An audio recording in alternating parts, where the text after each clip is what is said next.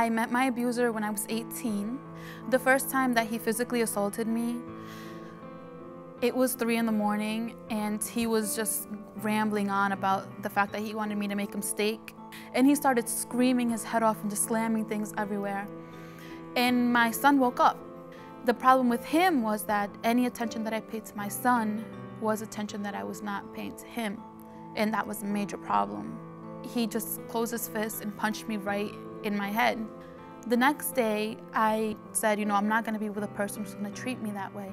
And he completely dismissed the entire thing. He said that I was making it up, that he doesn't remember any of that stuff happening. So I kind of felt like, you know, maybe he was right. Maybe it kind of was my fault. Very often when women are living in domestic violence, they are told by the person who is abusing them that it is in fact their fault for the abuse and that they deserve to be treated that way. In Rhode Island, for example, last year there were nearly 10,000 victims of domestic violence that received help and services from one of our member agencies. Last year, our department responded to 375 domestic violence calls. I think the goal of a shelter stay is to make sure that the person that's coming into the shelter is safe, number one. Number two is to make sure that their basic needs are met. When I kept insisting that I wasn't gonna stay there, he just broke down crying, and he was begging me to stay, and he didn't want me to leave, and he was so apologetic that I really believed him. And you know, next day we started everything fresh. You know, he went back to doing the cooking and the cleaning and the rubbing my feet, and it was just perfect all over again. So I kind of dismissed it as an isolated incident.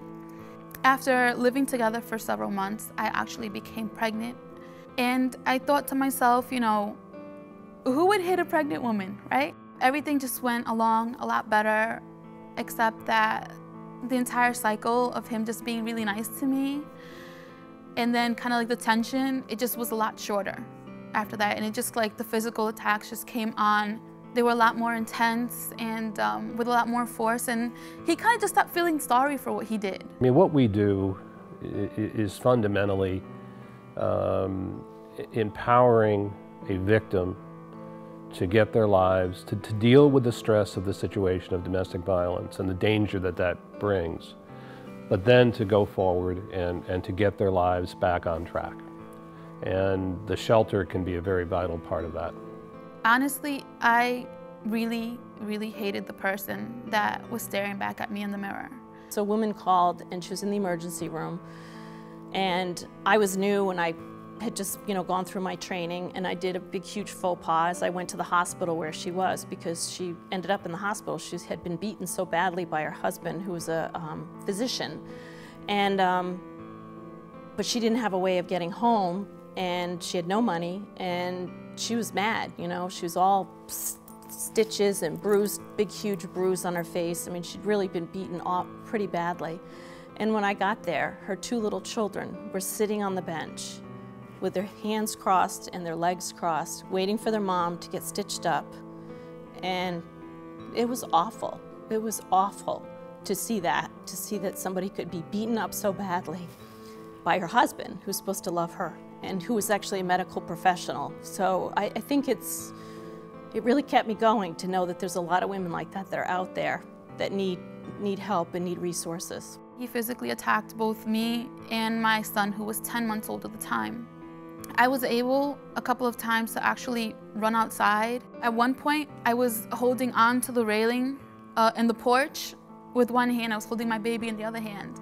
And he was trying to get me back inside, but because I wouldn't let go, he actually bent down and he bit me on my back. But I didn't let go. There was no way I was gonna go back inside that house. And eventually a police car did come. So he was arrested, and domestic violence charges were filed against him. After almost 2 years going through the court process, he was finally sentenced to 10 years, 4 to serve, 6 probation. Part of it is helping people get out of that cycle of domestic violence. That's very obviously critical to us and critical to the community. Once a person's accepted into a shelter, we develop what's called a safety plan. We try to make a route for her to get there, or a safe way for her to get to the shelter without her perpetrator or her abuser finding her. And that's usually developed between myself and the client to make sure they get there safely. We assure them that everything that they tell us is confidential and that we keep it that way to make them feel safe. Once they're there, we do what's called an intake, and we assess their immediate needs and see that those needs are met. Letting them know that domestic abuse is not just physical, it is emotional as well. And many times people don't understand that. It's controlling behavior. It's putting a person down and not letting them know that they are valued and loved.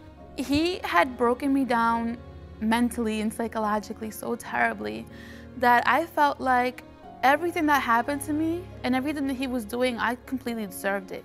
He had isolated me so much from my family and friends that I felt like I didn't have anybody to turn to. If I went up to them with what was happening to me and I tried to explain, that they'd be angry at me because I basically shut them out of my life, so, you know, why would they want to help me now? I think making that first phone call is the most difficult thing in the world. But I can tell you and I can reassure you that it is absolutely easier to make the phone call than to go through what that person has been going through, and whether it's been for months or years or decades in that abusive relationship. These women are extremely courageous. They just don't know that they are. If children are on the scene and they witness any type of domestic situation, then it's very hard because sometimes children have to be moved. Educating Young men is going to be a huge part of preventing domestic violence, and that's why I think it's just great that the Women's Resource Center is in the schools and working with young couples. After I found out that I lost the baby that I was carrying because of how violent his physical assaults were, that last night that I was there with him, the next day after I had a DNC, I actually, instead of resting like I was supposed to, I went to the courthouse and I decided that I was going to get a restraining order against him because I wanted him to know that it was me, not just the police, that wanted him to stay away. And that's when I met my court advocate, she was incredible. She was completely amazing. She actually missed lunch and she sat out there with me while I just cried the entire time, and I told her what had happened. Even after we successfully got the restraining order, she was still there for me. She would call me every time before we had to go to court and after, just to make sure that I was okay, and so that I know that what I'm doing is the right thing and that I don't have to be afraid because he no longer has control over my life.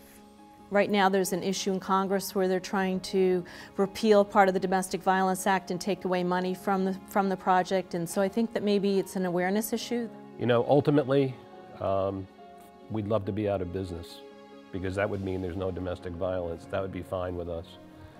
But until that day comes, we're going to continue to evolve the services that we have to meet the needs of our clients. The word survivor to me means someone who has gone through a situation where they felt helpless, where they felt that they didn't have any control over their life, and they've learned to take that entire situation and turn it around.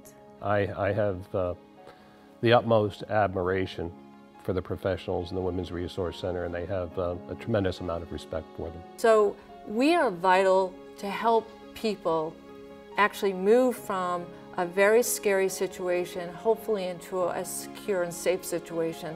We are needed, and the community needs us, because if we weren't doing it, I don't know who else would. The Women's Resource Center is a very necessary part of this community, does an excellent job in support services for the victims, and it's needed. I don't know what we would do without it.